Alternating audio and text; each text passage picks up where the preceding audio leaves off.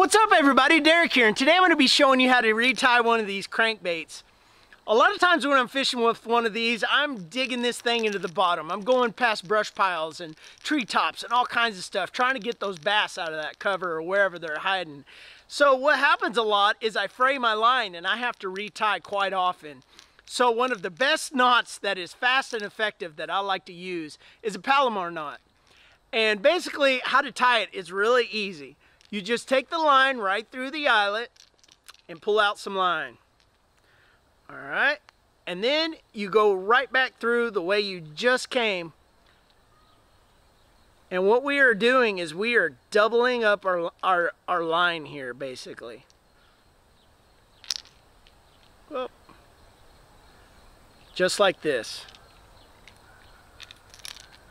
So as you can see, we've doubled up our line.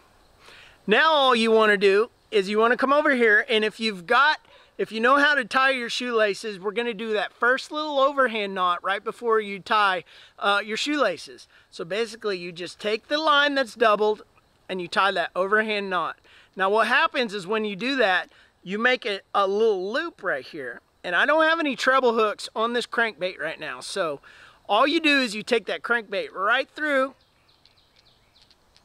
kind of pull it tight there, wet your knot, let go of the tag end, and pull that thing tight.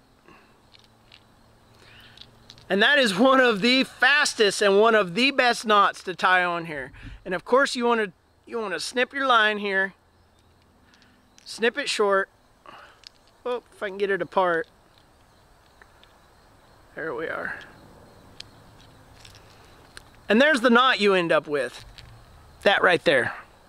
That is the knot that we've got on this thing. So that is one quick way of tying these on, and you're going to want to retie quite often with one of those. And once you get good at it, you will just basically be a magician with your fingers tying these knots. But let me know if you guys like to use the Palomar. It's one of the ones that I like to use on crankbaits, jerkbaits, you know, all that kind of stuff. But thanks for watching, you guys, and subscribe if you haven't already. Like this video if you liked it, and I'll see you guys in the next one.